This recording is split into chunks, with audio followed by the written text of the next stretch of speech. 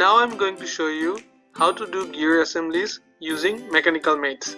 Before we do that, we have to modify our gear drawing a little bit. If you don't have this hole, you have to draw those hole, and I'll show you what is the ratio of those hole. Those two hole has to be in the ratio of your gear sizes. If you're using same size gear, then the hole can be of any size. If you use different size gear to mate, then you can start with any size hole for one, and the other one has to be in the same ratio of the size difference of the each gear. This is an example of creating the hole for mechanical mate of gears. If I have a gear 1 that has 23 teeth and PCD is 230, gear 2 is 17 teeth and PCD 170, the change or difference in the gear size will tell us what would be the hole size difference. So if I took a gear 2 and make a hole of 12 millimeter, for the gear 1, the hole size will be 12 multiplied by the gear 1 size divided by the gear 2 size, and 16.235. So this will be our hole size of gear 1.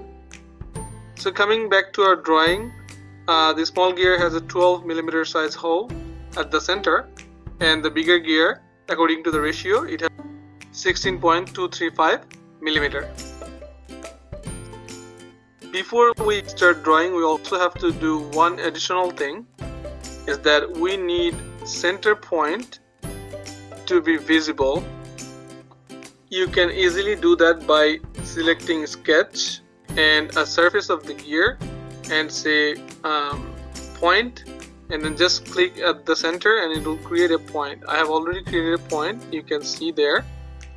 So this is the two modification we need before we can do gear mates. We need holes according to their size, and we just need two center point, and I will show you why. So once we are ready, we start with mate. I'm selecting the top surface of the both gear, and I'm selecting coincident, so they will be parallel, aligned.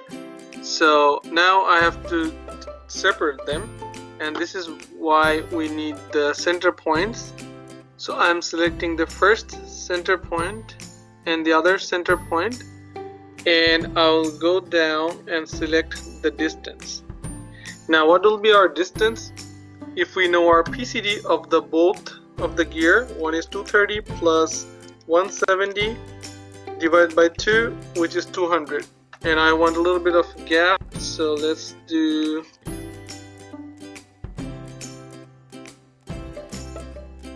203 millimeter and say yes, and they are you see aligned. All I have to accept, and then now I have to rotate one to align them. On the assembly, you will see move component. I'll select rotate and free drag, so I'll just rotate this one to align with my other gear and accept. So they are aligned, we're good to go. Finally, we'll do another mate, and we'll go downward. I'll come here, mechanical mates, and I will select gear, and it'll ask for the mates, right? And this is the reason we have to select these two circles, because it will create that ratio. So I'm selecting the first cylinder and then the second, and it created the ratio that we need, and I say yes. Without that ratio, it will not create an accurate mate.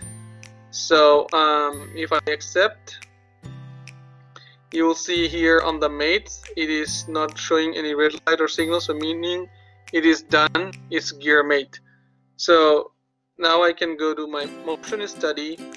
So just to remember, before you generate your gear mate, make sure that both of your gear are in float. You can right click and see if it's fixed, meaning it's float. It is asking for you to fix it. So both of them are float option, and then you will see simulation like this. But if you have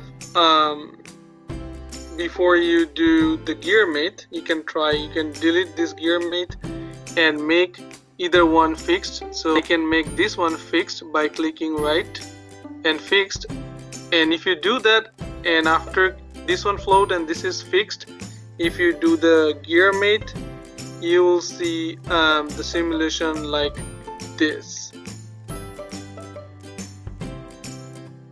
So just before you make your mechanical mate, make sure that both of them are in float before you make the mechanical mate.